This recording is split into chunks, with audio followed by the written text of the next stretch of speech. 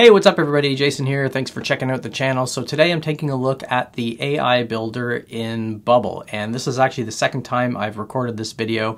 I was going to do a live tutorial on it, and then I realized this really doesn't need to be a very long video because it's pretty basic, it's pretty limited, and it has a certain set of use cases that I think it will work really well for. And the number one is building a one-page website extremely fast. So let's take a look at this feature. So to use this feature, you go up to your page list here and you click on Add a New Page with AI, and it's going to prompt you for a few different types of pages. So let's just pick a landing page because I think probably the best and maybe only use case for the AI feature is building a one-page website very fast if you are a no-coder, meaning you've never done any development before. So you've never built with HTML or CSS.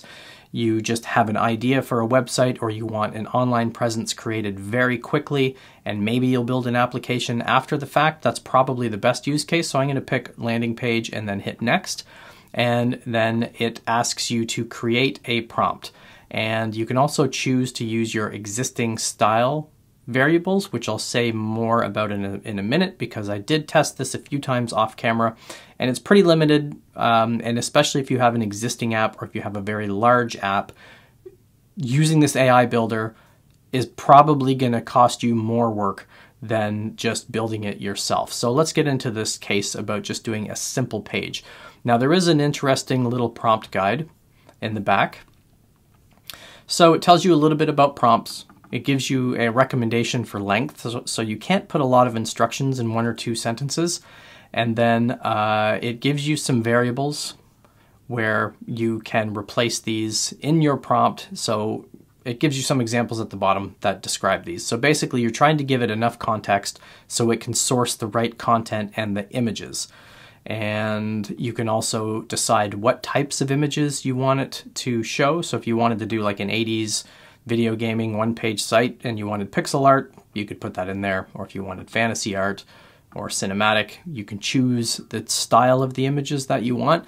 It is very limited though, so color schemes involving more than one color will not work, which seems kind of weird. And it flat out says that the landing page is the most customizable page. The other pages will have a lot less color and photography. So a couple of the example prompts that they give just to help you structure it is I want a landing page for this purpose. These are the users. They want to do this. The page should be this color. This is the kind of emotion. Use these types of images and this type of font. So this is probably a good thing to follow. I'm going to leave this out just so we can see what it creates. But to be blunt, this is basically the same as going to Marketplace and starting an app from a template. And all it does is it replaces the placeholder text and the images based on the context of your prompt. So in this example of the dog walking marketplace, all of the headings, the body content, the images are all going to be dog themed. And that's really it. It doesn't really do anything else. So let's take a look at a couple of the examples that I did off camera. So I asked it to create a band site with a list of features. And this would be a site that would basically allow musicians to find bands, bands to find musicians, and then also a marketplace where you could find help for songwriting and music production and some of those other things. I didn't give it any parameters as far as color or type of image because I wanted to see what it would create. I also did not select this box, use existing style variables, and this is what it created. So like I said, it just replaced all this placeholder text in a template with music-specific stuff, and it tried to create a menu up at the top based on the prompt and the features that I listed in there. And nice and clean, looks very nice. The good thing is it's perfectly responsive out of the box, so if I start shrinking this, you're going to notice all the elements resize very well, and then once you get to a certain breakpoint, you get the little hamburger menu. So that's a huge time saver. And if you're new to Bubble, creating something responsive is probably the biggest learning curve. So especially if you're not familiar with CSS and flex layouts and things like that, it can be very difficult to build an app the first time and make sure it looks nice on every device. So it's nice that this is actually perfect and done very, very well. So you can see these content boxes here as I shrink things down, it resizes them very nicely, and then eventually they go full screen. So if you're browsing this on a phone, and you'll notice that the margins and the spacing and everything adjusts automatically. So that is actually done very, very well. And the second example that I did was the same prompt, but I checked the box that said use existing styles. Now this is my tutorial app, and I'm just using the basic bubble styles. I haven't customized anything in here. You'll recognize this if you've created a bubble app. It has the purples and blues and lots of white space and stuff like that. So the layout is identical. Some of the menu options were a little bit different, but everything else is identical, exactly the same. There's the testimonial section, the blog articles, the mailing list, and then the footer down at the bottom. So now what I wanted to do was I want to actually use their prompt guide in here, but replace it with music stuff. So let's go and take this landing page example for dogs. I'm going to paste this in here. Okay, so here's the prompt that I'm going to want to use. It's in the description below if you wanted to check it out. I just basically customized the dog walking one.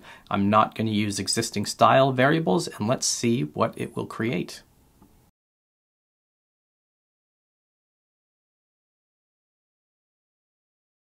Okay, so here's what it created.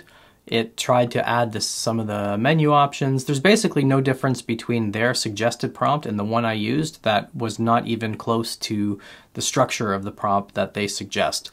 So if you look at this one, the previous one I did, and the other previous one, this is the one where I did not suggest any colors or any fonts or anything. I just said I want a site that does this, and I picked a landing page as the type. But everything was exactly the same. So all this is really doing, like I said, is it's pulling a template and it's customizing the text and the images, and that's it. I'm going to do one more example, and then I'm going to get into the pros and cons of this feature. So let's just say I'm an independent consultant and I just need a presence on the internet somewhere, which seems crazy because who wouldn't have one right now? But let's try this anyway. Okay, so this is the prompt I'm going to use for a one-page website. I'm an independent life coach. I want a landing page that showcases this. It should include testimonials, a list of services, warm and friendly, etc. Again, this prompt will be in the description if you want to check it out. So now let's see what it creates. Okay, so this is basically identical to all of the other ones, right down to the length of the text, all of the different headings. It's just replacing the images, the text, and the color, basically, and that's it. So it's really no different from using a template. So let's get into some of the pros and cons before I wrap this up. Okay, so the pros, obviously, you can build a one-page website very, very, very fast. Minimal editing, you could be live and in production within a couple of hours. This is assuming you weren't too terribly picky about layout or format or colors, which again, you could modify pretty easily even if you're brand new to Bubble or brand new to no code in general. So that's definitely one of the pros and probably the only one for the AI builder. Now the cons, there's a giant list of them. This is a new feature, so give Bubble a bit of a break. It's a pretty good start, and knowing Bubble, the way it's evolved over the last couple of years, give this another 3, 5, 6 months to a year. They're going to probably add a lot more AI features that will make this a lot more useful for people who have existing sites. So for example, for my 2 applications that I have, this is not terribly useful unless I wanted to pillage some of the things on the page that I didn't want to build. So for example, the way that these boxes are set up here. This is done very well, very nice and responsive. I could just simply copy and paste this whole group and then paste it into my app. So I could use this to create different widgets. So if I were to go here and say new page, if I wanted a social feed, I could just create a social feed using their AI, and I could just steal whatever widgets on the page that were going to be the most useful. That would save me time for building. But here's where it's going to cost you more time. So regardless of picking that checkbox where it says use existing styles or not, it doesn't actually use any styles. So for example, if I open up the properties for this heading, it's not actually creating and using a style. It's creating an app font, and it's creating all of this stuff in line. Same for all the groups. So it's just using a background style of color. Same for the menu options. It's just creating all of this stuff in line.